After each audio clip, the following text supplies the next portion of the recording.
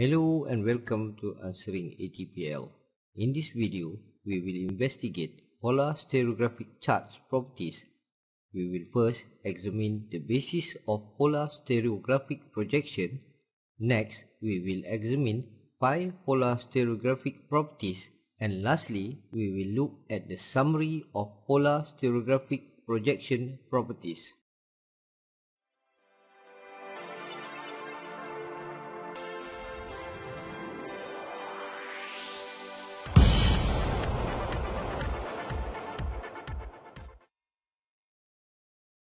Section 1. Basis of Polar Stereographic Projection. Polar stereographic charts is produced using azimuthal projection.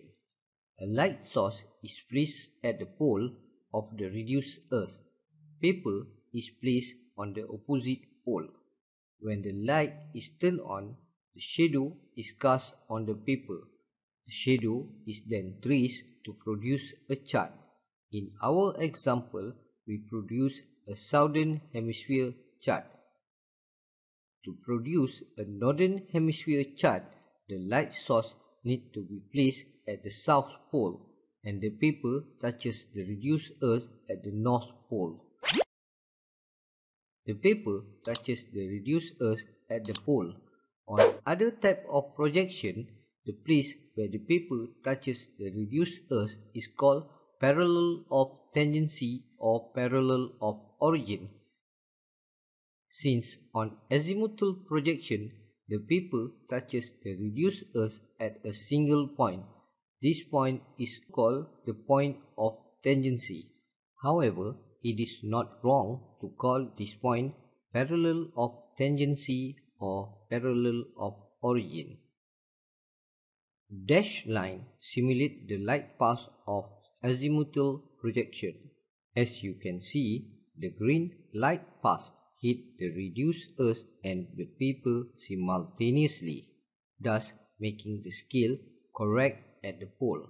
Other light paths require more time to hit the paper.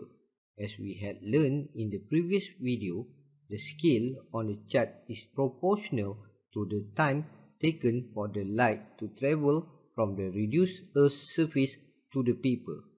Based on the diagram, since the chart emanates from a single point and expands outward, the scale expands at a constant rate in all directions.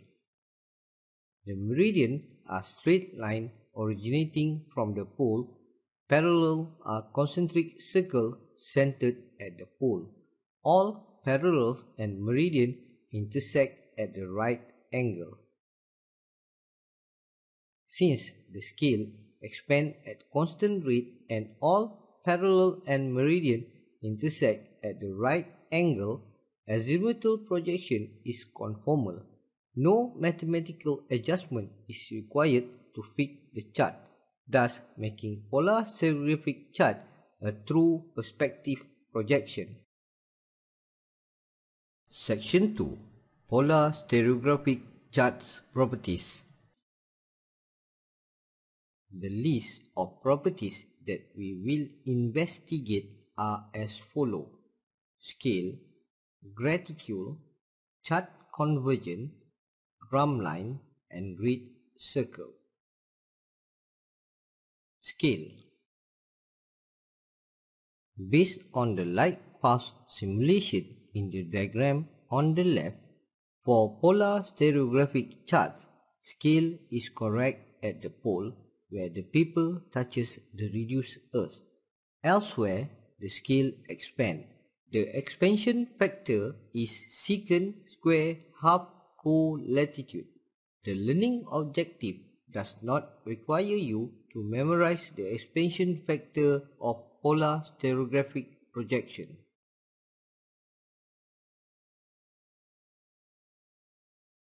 Graticule.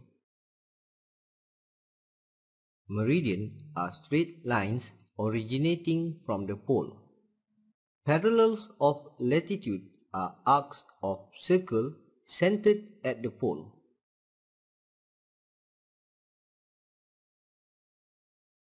Chart convergence.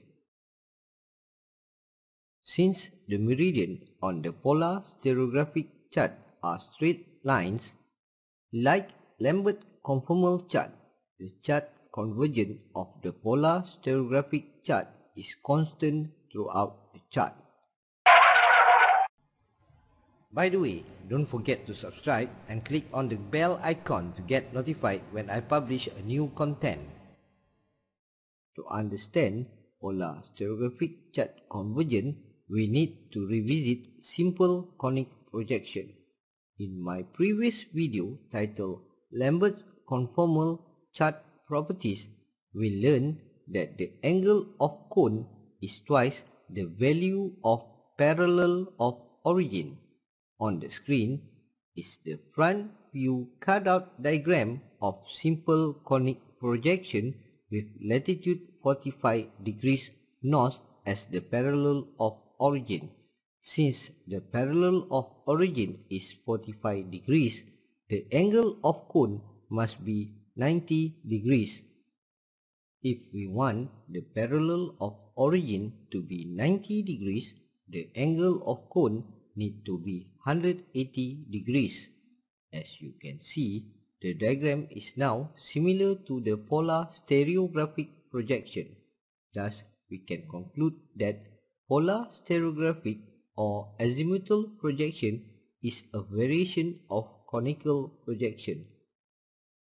Chart convergence formula for conic projection is chart convergence equals change of longitude multiplied by sine parallel of origin.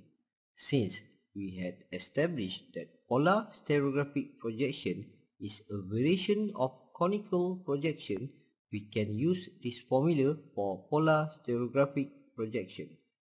Polar stereographic chart convergence equals to change of longitude multiplied by sine point of tangency. The point of tangency is 90 degrees. Sine 90 degrees is 1. Polar stereographic chart convergence is equal to change of longitude.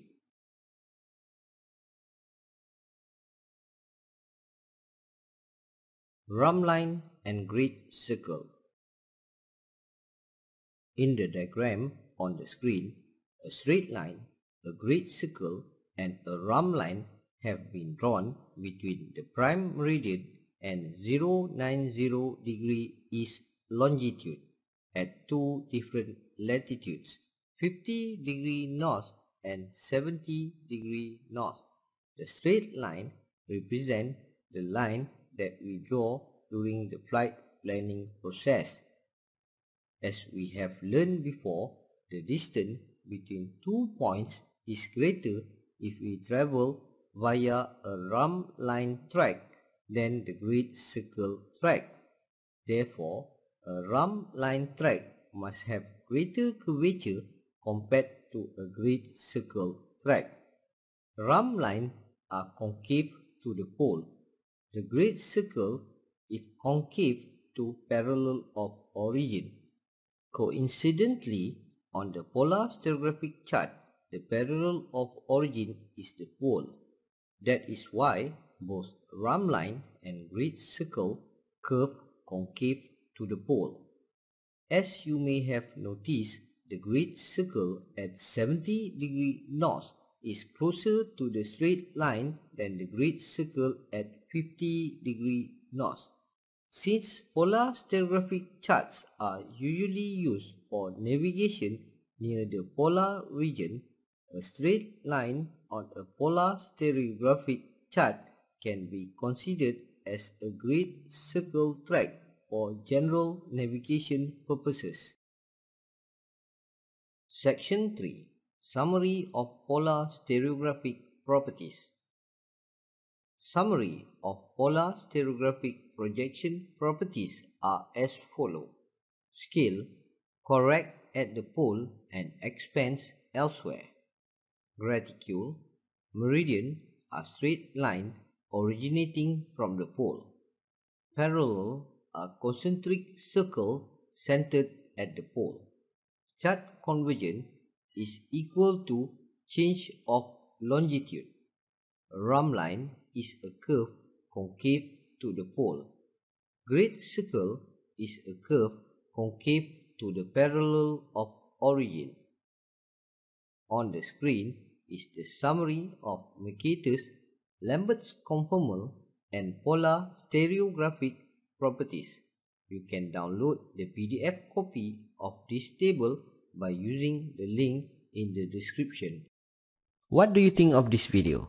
Please let me know in the comment section below. And if you find the video beneficial, please like it and share with others. By doing so, you will help other people to find the video. Don't forget to subscribe, and if you need additional help in your exam preparation, consider joining Answering ATPL membership. Thank you so much for watching. I'll see you in the following video.